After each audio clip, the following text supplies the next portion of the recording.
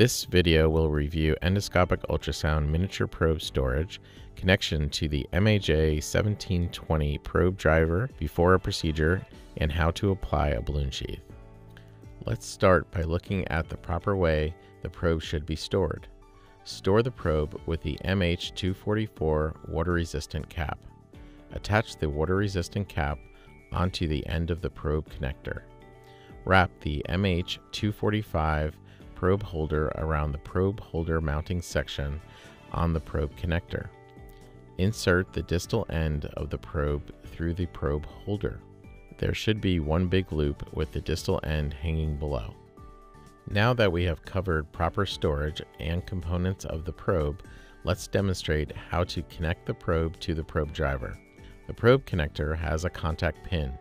The probe driver has a groove in the top of the internal cylinder. With the contact pin facing up, align the contact pin to the groove and the connector should easily slide straight into the probe driver. You should not have to force it. Also, do not rotate the probe while inside the probe driver as it will damage the contact pin and possibly the probe driver. With the display monitor, ultrasound center, and tower on, press Custom 1 on the CV190 to select the ultrasound image. Press the freeze button to unfreeze the ultrasound image. Confirm that the probe image is displayed on the monitor.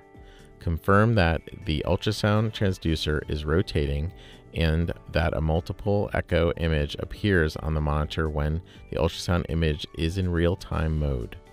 Confirm that no abnormal vibrations or sound is emitted from the system assembly. There should be bright white rings in the middle of the screen. After inspection, set the probe to freeze mode by pushing the freeze button again. Tip: if you don't have a good image, check the probe distal end for air bubbles. There are two types of methods for the removal of air bubbles.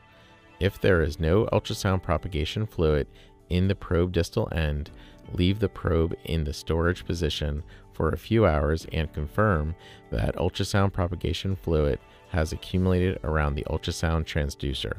If there are some air bubbles around the ultrasound transducer, hold the insertion tube approximately 10 centimeters from the distal end and point the distal end downward.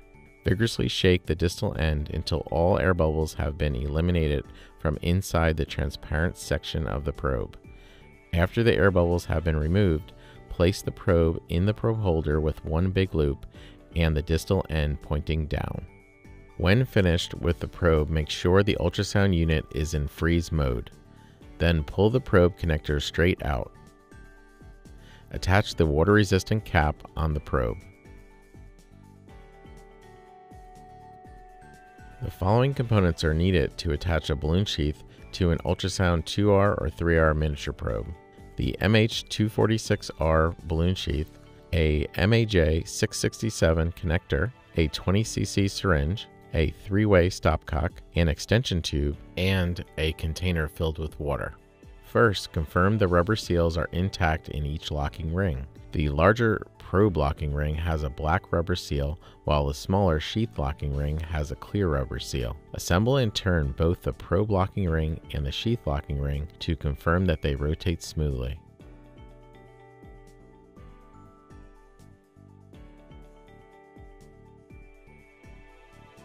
Next, loosen the sheath locking ring and insert the insertion section adapter of the balloon sheath into the ring until the adapter contacts the connector section body.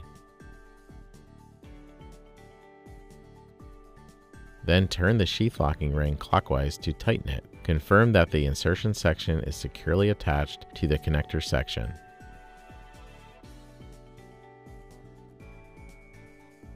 Remove the balloon sheath protective cover. Now connect the extension tube, 3-way stopcock, and 20cc syringe filled with 15 milliliters of deaerated water to the irrigation port of the connector section body in that order.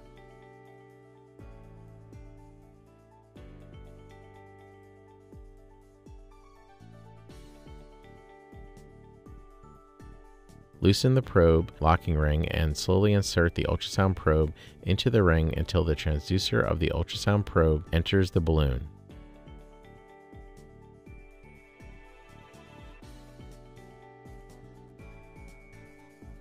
Tighten the probe locking ring and confirm that the connector body is securely attached to the probe.